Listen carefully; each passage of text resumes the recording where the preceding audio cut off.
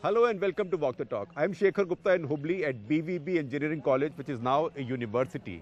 And we are here at the gathering of Deshpande Foundation, one of the largest and the most scientific philanthropic projects in India. And I have a diverse, and if I may say so, slightly complicated list of guests today for Walk the Talk. I have Gururaj Deshpande, a wonderful tech entrepreneur who made his millions and billions setting up innovative companies, running them, and then thought maybe India's future lies in applying innovation to solve many of our problems, which are millions of problems. And you are now dedicating your life to this. Money making is done, your own entrepreneurship is done, now this is your entrepreneurship. Yes. We have Shravani Pawar, who at just 29, Shravani, so young, she proves your hypothesis right, that you can solve problems through empowerment and entrepreneurship and innovation. Because she had an idea, you gave her the support and capital. And what was the problem, Shravani? Problem was empowerment of women. And you helped, and your innovative idea was, why not train women to be security guards? Yeah. And so we have Sumangala. Sumangala. And your name? Savitri. Savitri. So these two are wonderful security guards, and I think they look quite formidable. I don't think I will take chances with them. So first of all, you tell us, why did you think of women security guards? Because there is no shortage of male security guards in India. I wanted to make in something innovation because I had many ideas before starting Safe Hands, like giving training on agarbatti, kasuti and candle. Safe Hands is your company and your Yes. brand name. I see Safe Hands 24/7, that's come from NDTV.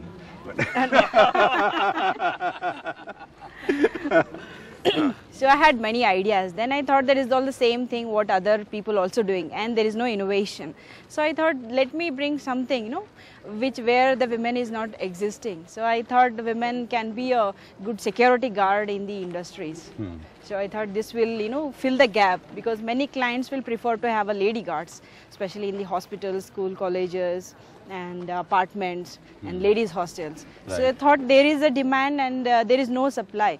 We thought this is a good opportunity for the business as well, and this is a good opportunity for the women to come in the male dominated profession. And you started that at 23 years of age.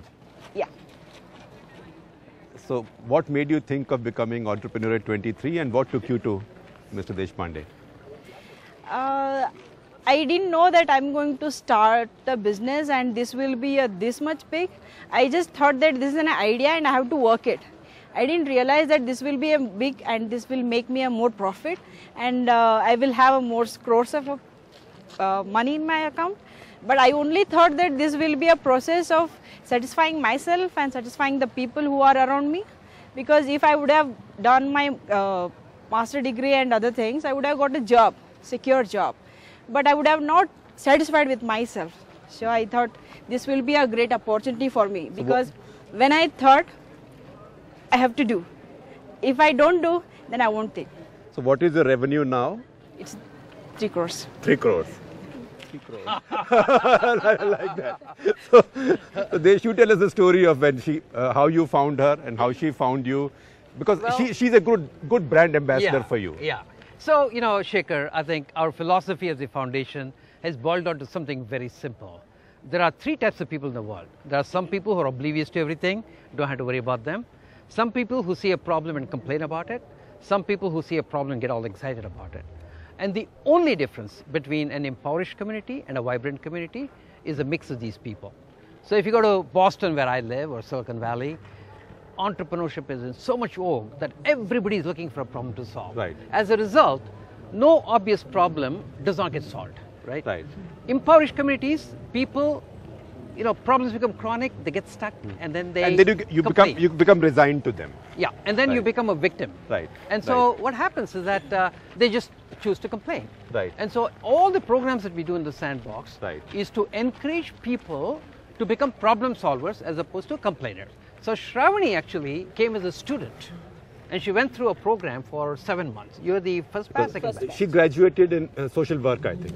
No, she did MSW. MSW. And then BSW, and then came to the foundation we run a thing called the fellowship program, where it's a 7 months program For social entrepreneurship. for social entrepreneurship, and it's they learn work ethic, how to communicate, the confidence, failing, entrepreneurship, all of that stuff. At the end of the program, usually about maybe 3, 4, 5% of the students actually start something on their own. And she was one of our stars who jumped in and decided to do this thing on her own. And this sort of convinces me that this is the only way to solve problems. And she had no capital besides no her capital. ambition and her idea. She pretty much bootstrapped herself. Right. Maybe we hired a couple of security guards, but the credit goes to her, not to Right, us. right. And when did she bring this idea to you, women security guards? Well, I think she was really hung up on this women empowerment.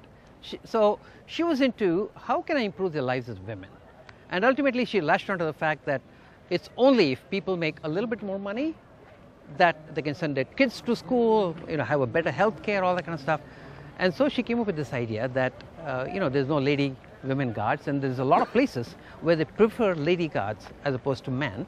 And she just launched it, and then it wasn't a straight line, just like any other startup. Right. But she made it.